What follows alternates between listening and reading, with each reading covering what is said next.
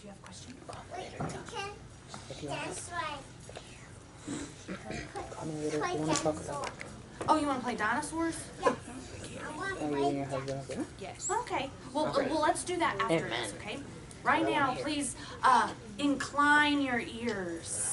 Which means listen, have ears to hear and eyes to see what I'm about to tell you that Jesus says. You know, the most exciting parts of the Bible to me are the red letters, because they're Jesus's words. And I love him so much, I just love to hear what he says. And so he tells these churches what he likes and what they need to fix. And so the first church was it the Loveless Church, right? The one that is the Loveless Church. So he tells them, you know, I've got all these things that you're doing great. All right, so you're out and you're helping the people. You are persevering. You're really pressing in and doing all these good things. You do not tolerate evil. So they're like, nope to evil. And so Jesus likes that. They are good at discerning false apostles. So sometimes there were people that wanted to come into the church and teach a false doctrine. And so this body at the church recognized those people and were like, nope, not having any of that. And so Jesus really praised them for that. But he says, I have this against you. You have lost sight of your first love. Do you know who our first love is? God. God, Jesus in particular. But see, I love that you said that because, yes, Jesus, God is spirit, and Jesus is God in man form. He is totally man and totally God. That's why what he says, we should all just be like, captivated to. Like, I'm going to do what you say. You are my Lord. You are my first love. Now, that means two things. That means he loved us before he was born, but before we were born, he knew you first. He loved you first. He loved you before your parents loved you. He loved you before anybody in this world loved you, but it means something even more. It means that he should be our priority, the thing we love the most above all else. And sometimes when we're doing all these good things and we think we're good, we're doing all this good, and oh, no, bad, I'm staying away from that. I'm going to go and I'm going to work here and I'm going to do all these good things. Sometimes that stuff can be a distraction that the enemy really likes to use. You know, you think you got it all together, but really you are distracted from your first love. The Bible tells us to love the Lord your God with all your heart, with all your soul, and with all of your strength. So if there's anything, here's the lesson. Are you listening? Are you listening good? If there's anything that comes into your life that you put first that makes you forget about your Lord, let's hear that conviction in our heart and just remember, don't put it before Jesus. Don't put it before the Lord. Okay, because he should be our first love, which means our priority. You know what priority is? You know what I mean? No. No? The thing you love first, that you love most. So if you had a choice, maybe, is this something that I want to do? You know, is it going to distract me from my Lord? Is this something that, like, the love of money, maybe? What can? Dinosaur. A football. Football. Football. And so I'm just saying, like, we can do all these great things, but the Lord wants us to remember that he's the reason we have those great things. Okay, so keep your priorities straight and keep your eyes on him. Keep him first in your life. You know, it's okay to like and do all these great things, but just don't forget him. Don't forget his place. He's first, and then everything else. Okay? Awesome. All right, let us pray. We love you so much, Lord Jesus, and thank you. Thank you for these children, and thank you for being here with us. I ask you to guide their hearts, Lord, to live in their hearts and show them your way so that they can make it back to you, your perfect way, Lord. And if they get off track please put someone in their lives, someone in their way as well, to bring them back to you. We love you. We love your word. We thank you for your word.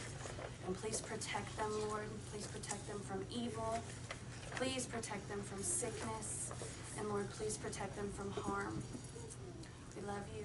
We exalt you. We bless your name. In Christ's name we pray. Amen.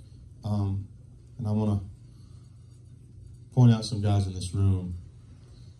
When we were worshiping, Josh, Matthew, Tyler, you guys were on my heart. And the first thing I want to tell you guys is the goodness of God has been all around you your entire life. He has been completely waiting for you to come to him in a way that sometimes we go through things that we look back at your life 5, 10 years ago and see the struggles that you've been through. Sammy, you too. See the struggles that you've been through, but you see now why you are here today.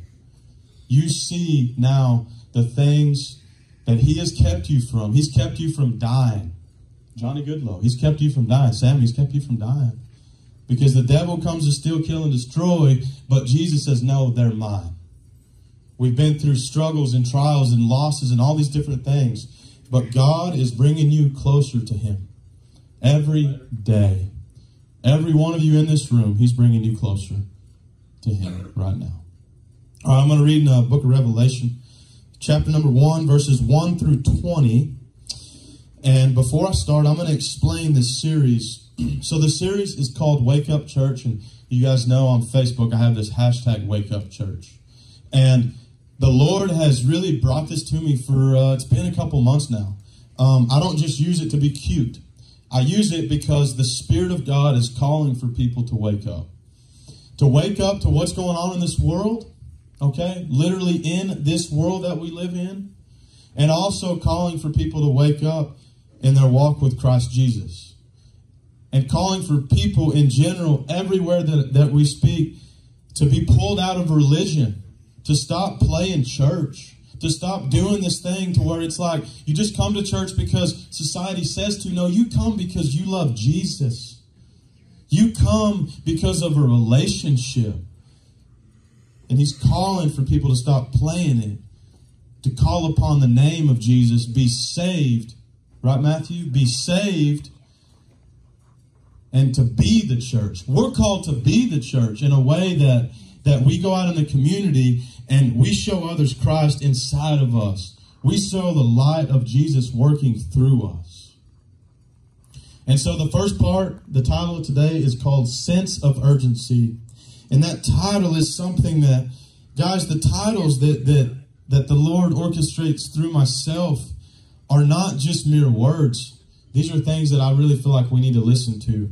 And of course, it all ties into the first letter to Ephesus. And we'll get into that in a minute.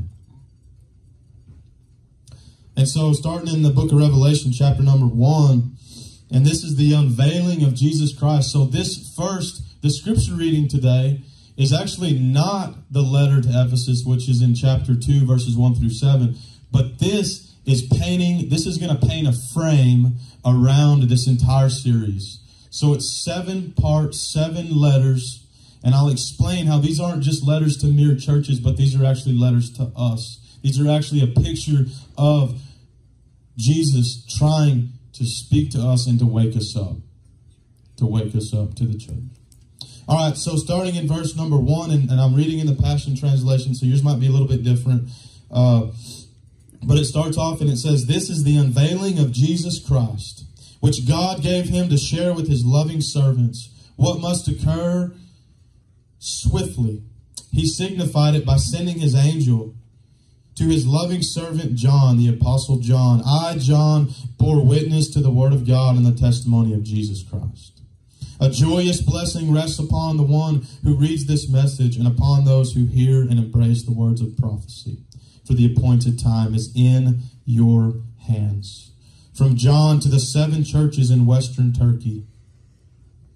May the kindness of God's grace and peace overflow to you from him who is and who was and who is coming, and from the 7 spirits who are in front of his throne, and from Jesus Christ, the faithful witness, the firstborn from among the dead, and the ruling king who rules over the kings of the earth.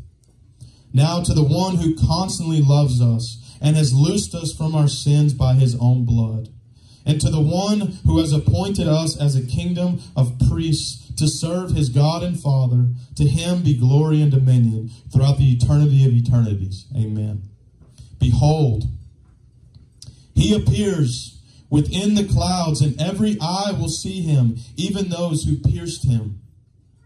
And all the people of the earth will weep with sorrow because of him. And so it is to be. Amen.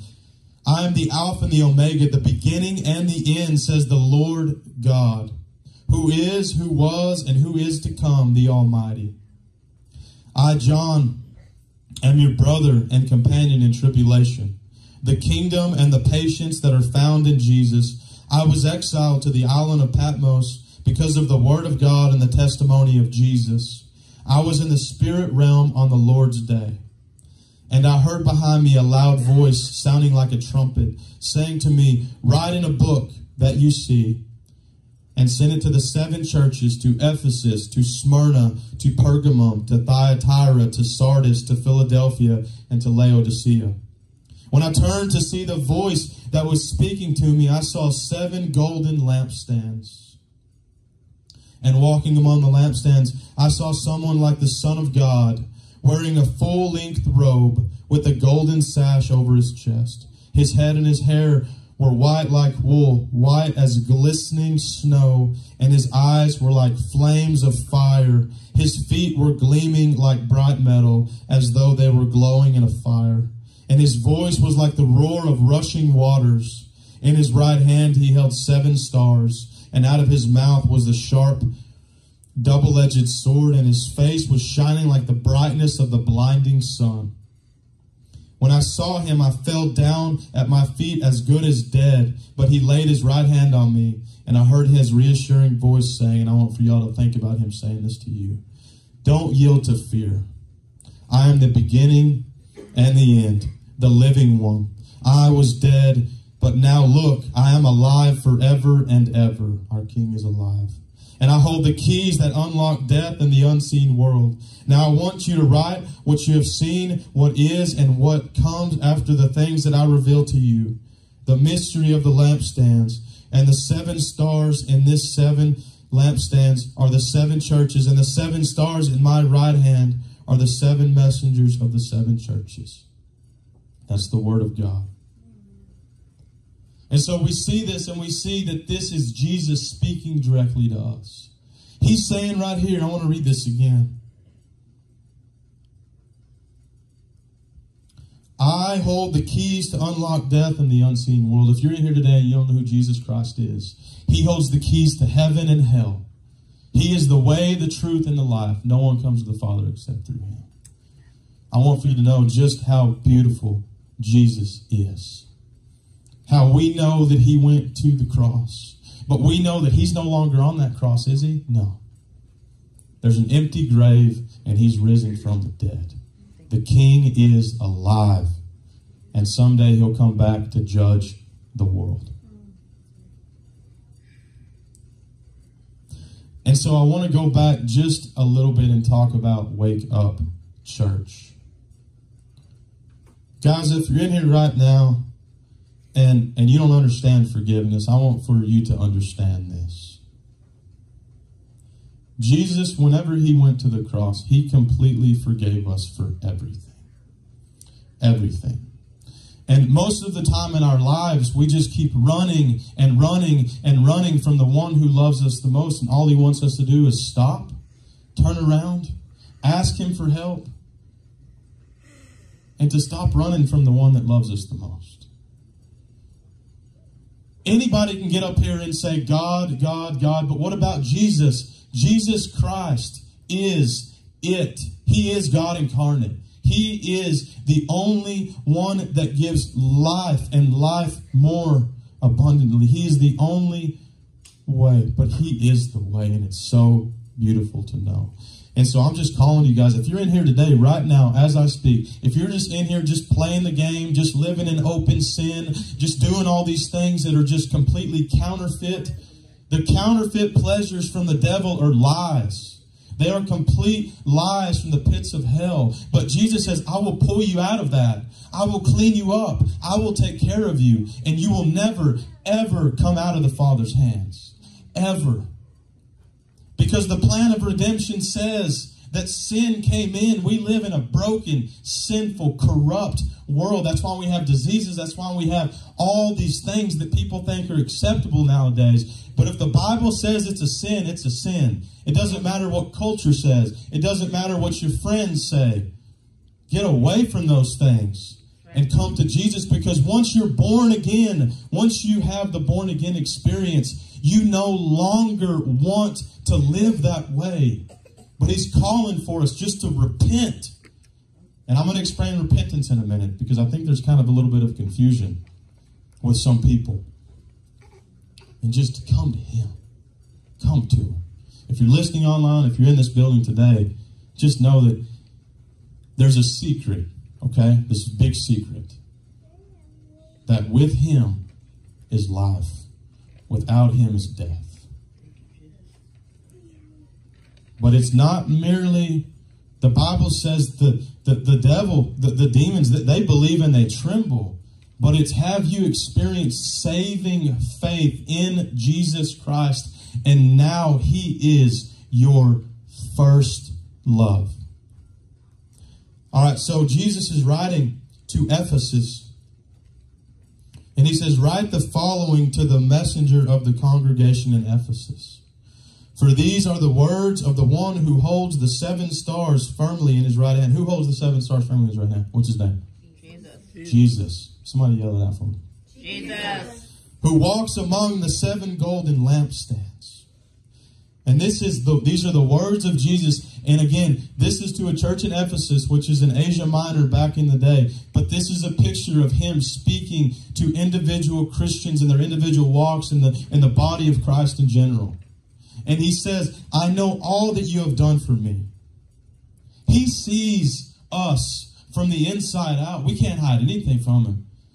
Nothing. But we don't want to. We shouldn't want to. I used to be that way, guys. I had things I was doing, and I was like, I'm going to hide it, but we can't hide from a holy God. He doesn't want you to hide it. He wants you to give it to him. He wants you to lay it down. He wants you to say, please help me. He wants a relationship with him. So he says, I've seen everything you've done. You've worked hard and you've persevered.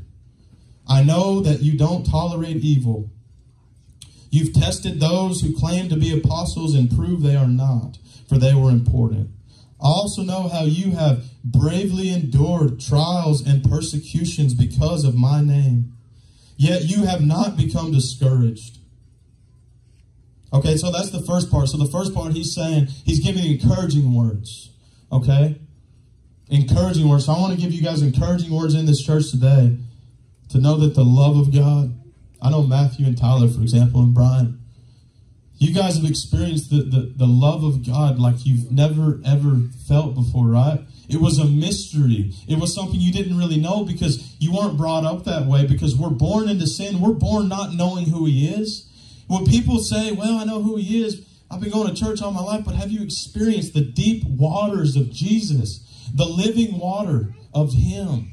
And whenever you do, you know what love is.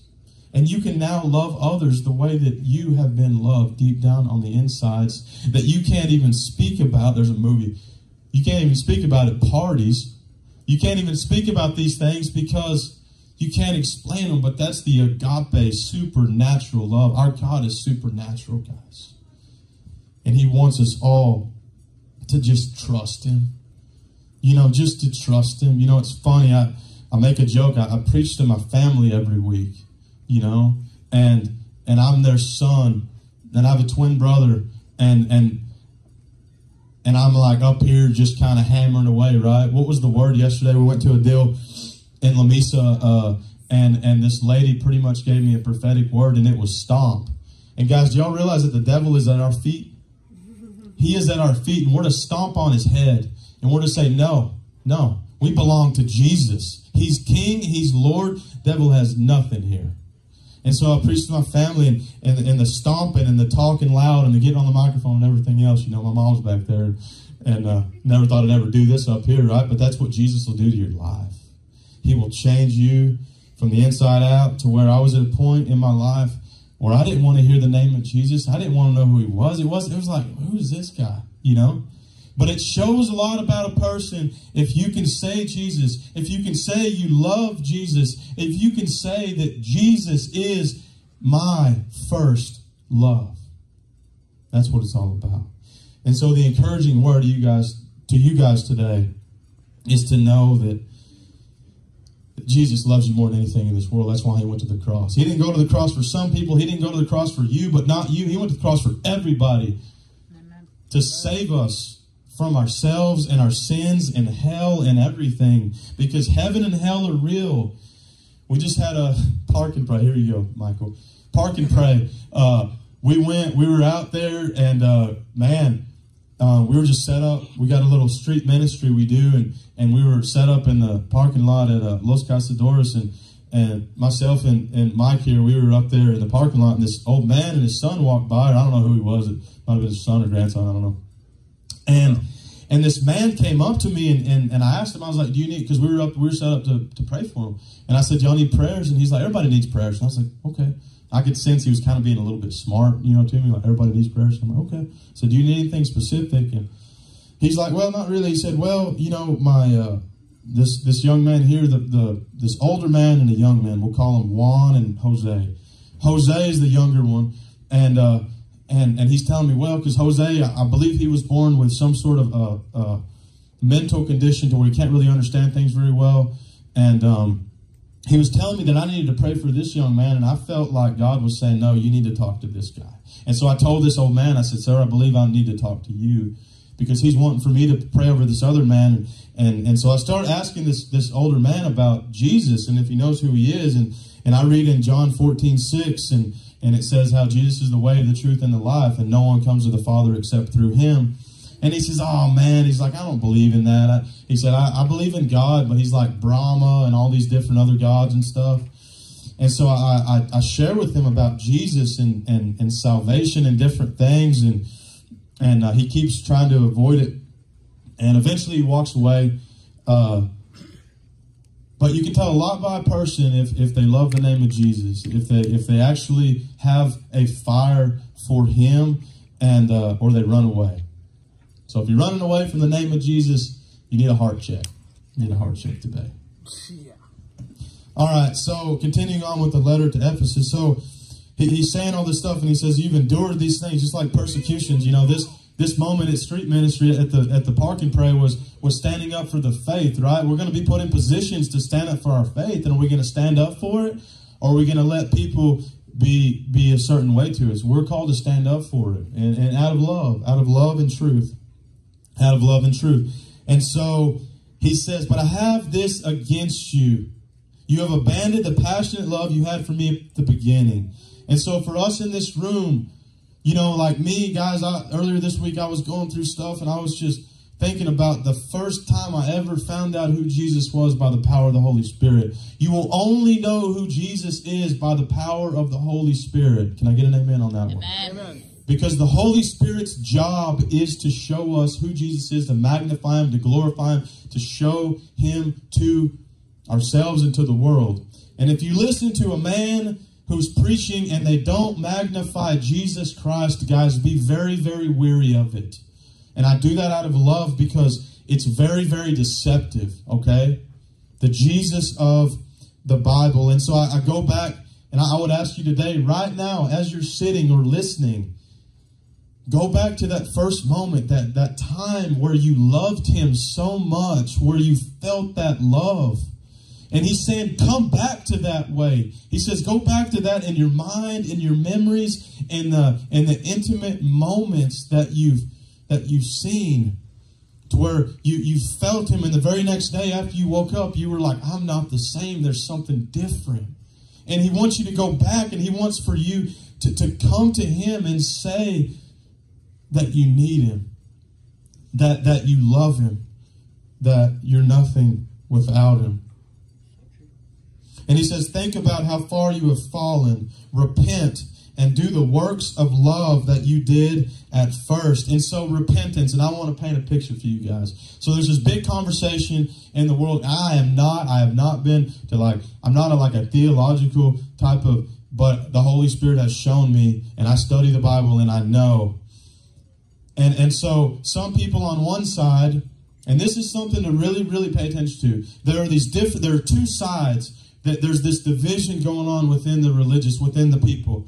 And there's one side that says that repentance is a change of mind, and there's the other side that says, no, it's turning away from sins. It's a combination of both. It is a combination to where you finally understand who God is, and that repentance, the Bible says that it is granted from God. It is given supernaturally, and it happens at the moment of salvation. It happens whenever you understand the gospel, you believe in the gospel of Jesus Christ. You believe in the life and the death and the burial and the resurrection of Jesus. And you turn away from those sins because he shows you that those sins are just lies.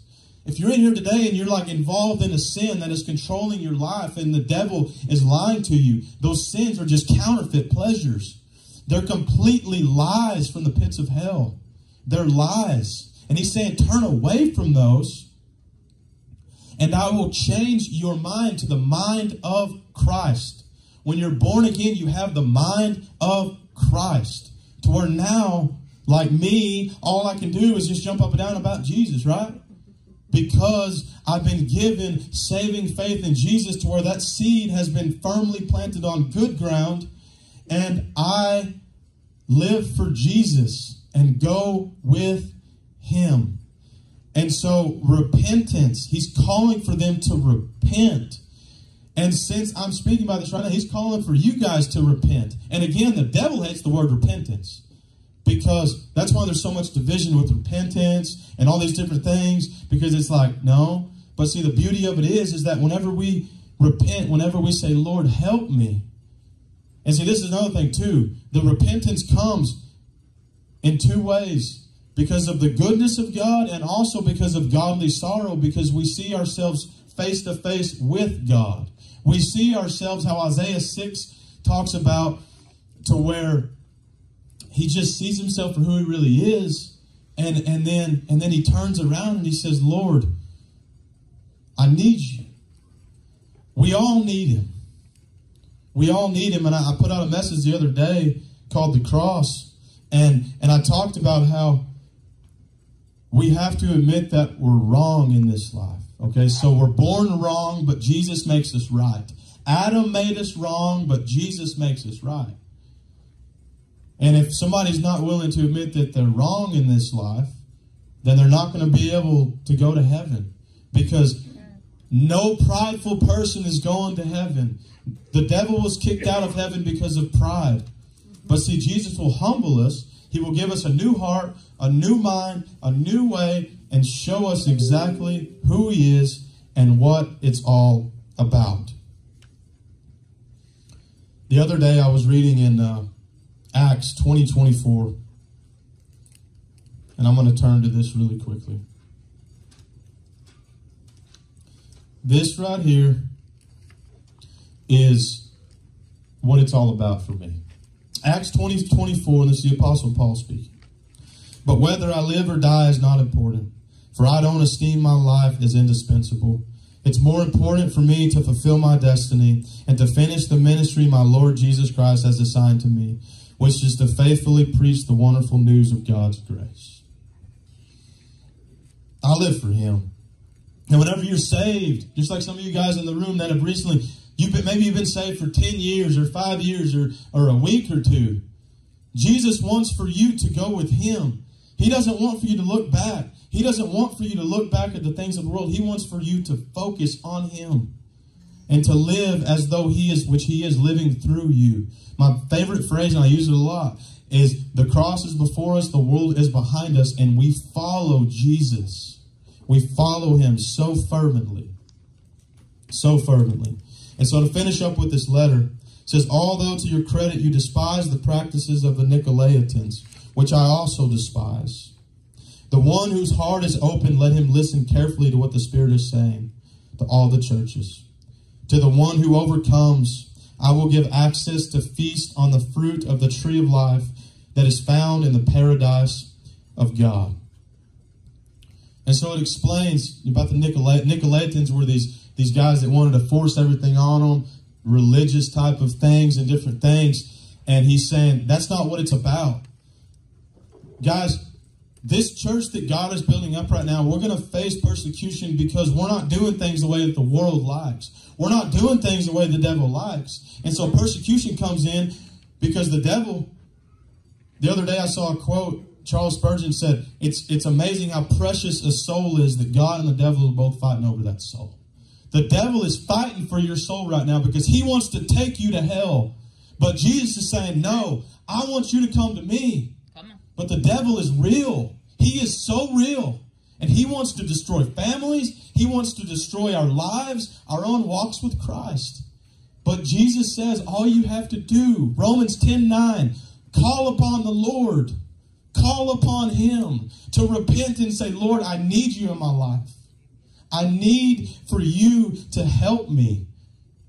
I need for you to help me. And I believe specifically there's people in this room as I speak right now that he's calling you right now to repent and believe in him and to know that he is it. There's a sense of urgency in this air because, guys, December of 2019, I was saved. He called me to pastor quick. The Bible says Jesus is coming quickly. I believe Jesus is coming very quickly. And I believe that he wouldn't be giving me what I have inside of myself as still a baby, basically a brand new Christian, to tell you that there's a sense of urgency. I was a man who was living in sin, who was a horrible person because I didn't know who Jesus was. But he will save any one of you in here. He will take that pain away. You might have pain in your heart. You might have guilt or shame or things that you think you have to do on your own. And he's saying, you don't have to do it on your own. He's saying, give it to me and I'll take it from you. Give it to me and I will release you from that pain. Because the sense of urgency in the air says that Jesus any day can come back and get his church. And if you're born again from the Spirit above, if you have no doubt in here that the Holy Spirit is inside of you and you are sealed for an eternity, you're going to be taken up with him forever whenever he comes and gets us. But if you are living a life right now to where you're just trying to trust in yourself, just live the best life now, whatever BS that you're hearing in the world is a lie from the pits of hell. Because those left behind are going to have to face the Antichrist in this world in terror, in complete heartache. But Jesus says, if you call upon me, if you believe in me, I will take you out of that. I will take you out of that. And also, we don't know when we're going to pass away. We all have this flesh that eventually our number's going to be called and we're done. But Jesus says, I am the way. I am the way. And so I would ask you today, is Jesus your first love? Is Jesus your first love? Oh, it's pretty silent in here. Yes. Jesus is it. He is it. And there's a sense of urgency, the sign of the times, guys. There are global agendas right now in this world that are being set up for the rise of the Antichrist. And that is the God's honest truth. But he says, do not fear, for I have overcome the world. And when you're in Christ Jesus, we have no worries.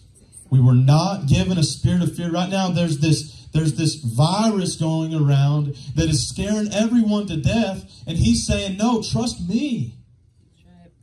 Have faith in me. Faith over fear. Because fear will destroy you and make you to where you feel like you can't be around somebody. To where we can't be around families and we can't be around people because we have this. And yeah, use your head. but it's designed by the evil forces that control this world. The devil is the god of this world that we live in right now. That's why when you're born again, you're set apart. You live in two domains, the natural and the heavenly. We sit in heavenly places with Christ Jesus. Right now, if you are born again, if you know without a doubt who you are in Christ, you are set apart. We are the bride of Christ. Right now, the bride is being cleansed. We're being cleansed. He's getting us ready for his return. Because someday the Father is going to lean over to the Son and he's going to say, "Son, go get your bride."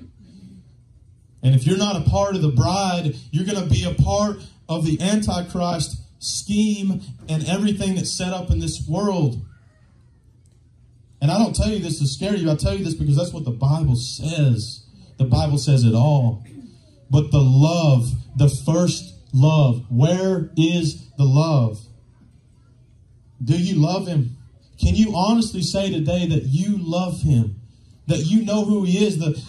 It further on goes in 2 Corinthians 4:4. It continues on. Sorry guys, I'm talking a lot today. It continues on and says that the devil blinds the minds of the unbelievers. And I speak against that today. If any of you in this room are blinded by the devil, the Holy Spirit will open your eyes up. If you believe in Jesus, if you believe in him, he will open them up to his glory. I know here lately, I believe Matthew, for example, has seen the glory of Jesus Christ. He has seen that glory to where now you know that he is it. We search this life looking for answers. We're given a Jesus-shaped heart. We fill it with all these things in the world: alcohol, drugs, sex, pornography, all these idols. And Jesus said, none of that stuff's going to work. It's not going to work. I'm the only thing that can fill that Jesus-shaped hole in your heart. And so he's calling us all closer to him. You might be in this room. You might have been saved a while back. The Lord is calling you to repent. He's calling you to get closer to him because we don't know how bad things are going to get. And I'm going to be up here talking about persecution and suffering and everybody's going to leave. But that's what the Bible says. Jesus suffered unto death. That's right. Yep. We're going to deal with it. But the Holy Spirit will give us the inner peace on the inside that passes all understanding. For example, Tyler, I believe you have an inner peace on the inside of you, brother, that you can't explain, that you didn't have before. And it's something that will keep us from the depths of pain and agony. But Jesus says to not worry, because the one that is inside of us, the one that is in you, is greater than the one that is in this world. That's right. Amen. Amen. And so I'll end it with this. If you have not accepted Jesus Christ as your Lord and Savior, today is the day of salvation. Today is the day to get on your knees out of the goodness of God. Did y'all listen to that song, Evidence, by Josh Baldwin? That song right there. He's been watching you your whole life. He's been right there with you your entire life. And he's taken care of you up to this moment. He's taken care of you up to this moment. You might even sit here today. You might not even be saved. But he's saying, son, daughter, come to me. Come to me and I'll show you just how good I am. I'll show you just how much this first love really is. How much it means. And so the gospel, the life, the death, the burial, the resurrection of Jesus Christ. Believing two factors that the world wants to argue the most. Jesus is God and Jesus rose from the dead. Period. Yeah, we can't understand it with our human minds, right? That's why our God is supernatural. He performs miracles. He is the answer. He's the answer. So the sense of urgency says that Jesus is calling us to our knees. He's calling us to press near to him. To look at that old wooden cross over there and to say, Lord, sometimes I look at it and I almost like have a picture of him on that cross, guys. Do y'all realize what he went through for each and every one of you? It's a beautiful thing. Beautiful thing. So if you have not accepted Jesus Christ as your Lord and Savior, guys, there's a lot of different ways, you know. If you don't feel comfortable like talking to me now, come find me later, you know. we're going to have a response to the word, and then we're going to have a Lord's Supper for our potluck and kind of lead into that. So we'll kind of just filter through, and then we'll go in there and eat and stuff. And I would just tell you that you got nothing to worry about. Like, we're all born guilty, but we're forgiven. But once we understand that we're forgiven, will we not understand the gospel? We don't have to hide anything. There's nothing that you have to hide in here at all. You don't have to hide anything. I don't want anybody leaving today that questions their salvation, that questions their walk with Christ. You know, and there might be some backsliders. There might be people in here that might not be really sure. And I would just tell you that he just wants you to call out on his name and ask him for help. Ask him for help. So during the call to worship, guys, if you want to come up, if you just want to pray at the altar, guys, it's open. I'm going to move these steps. I think it's clean under there now. I'm going to move these steps. And y'all saw the beautiful stain right there in the carpet, right? I might as well call it out. I'm going to move these steps. And if you guys want to come up and worship on your knees or whatever, or if you really just want to talk to the Lord.